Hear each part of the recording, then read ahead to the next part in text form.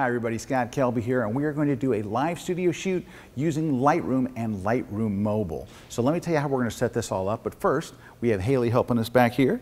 And here's what we're going to do. As we take a shot of Haley, of course, we're going to straight from the camera into my laptop. We're tethered. We're setting up Lightroom Mobile to where when we take the shot, it wirelessly goes over to this iPad so I can have the client here on the set. She can sit back there and take a look at the images as they come in. But I'm not going to send every single image to the client because I don't want the client to see if the flash doesn't fire or if I make a mistake or if I just take a bad shot. So what I'm going to do is I'm going to set it up to where I hit one key on the keyboard. The image looks good. Not only will it go here, but here's the other thing. Let's say that we have another client. The client's out of the city, out of the state, out of the country, in a completely different location. So what we can do is we can send a web link to them and they can see the images come in live in real time as we take them. So let me show you how we set it up. First we go over here to Lightroom. We're already set up to tether. So all we do is we're going to create a new collection. And we'll call this Haley. All right, now down here, this is really important. You see where it says set as target collection?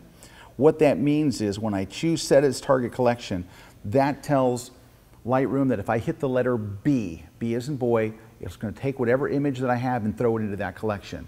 That's the collection I'm going to sync to Lightroom Mobile. So I hit create. All right, now I'm going to go over here. I'm going to right click and I'm going to choose to sync this with Lightroom Mobile. Now, of course, you have to go into Lightroom's preferences and turn on sync with Lightroom Mobile. You have to go to Lightroom Mobile and launch the app. I think you've probably figured all that out. But if you look here, it says sync with Lightroom Mobile. I hit that, and now any images that I press the letter B from now on, go onto this iPad, and then I'll show you how we're going to take them to the web next.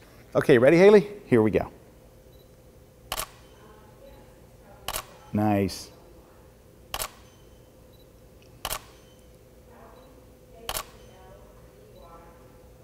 All right, let me just see what we're getting here as they're coming in. All right, I'm going to hit the letter B. That one goes to the target collection. You saw on screen it says add to target collection Haley, and it goes straight over. So we see an image we like, we just hit B, and it goes over. That way only the images that I want are seen by the client. Let's take a couple more.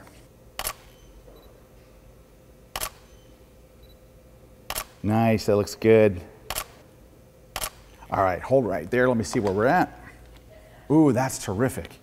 B. All right, let's see how these are coming over onto the iPad. Let me bar it back here real quick. All right, here they are coming in. And so anytime I see one I like, I can send them right over. Now, let's go look at the website.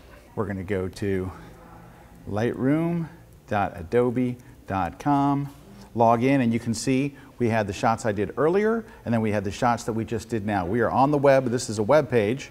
And then here are the shots that you just saw on the iPad. They're already transferred to the web. Now, if I want to share these, I can go right up here to the share button and choose sharing options.